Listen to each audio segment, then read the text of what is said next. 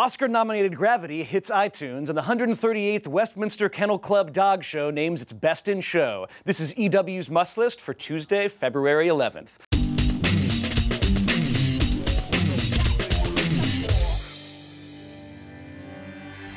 Nominated for a whopping 10 Oscar nominations, including Best Picture, Gravity hits iTunes today.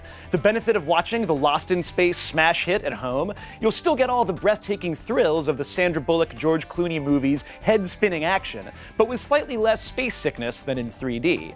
Country bad boy Eric Church is at his best with his adventurous new album, The Outsiders, out today.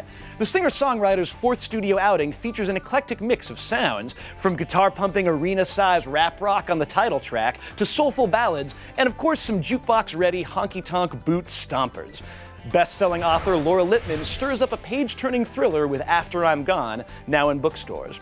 Equal parts love story, tragedy, and murder mystery, the novel delivers both twists and emotional depth, with its tale of a philandering schemer whose longtime mistress turns up dead years after he skipped town.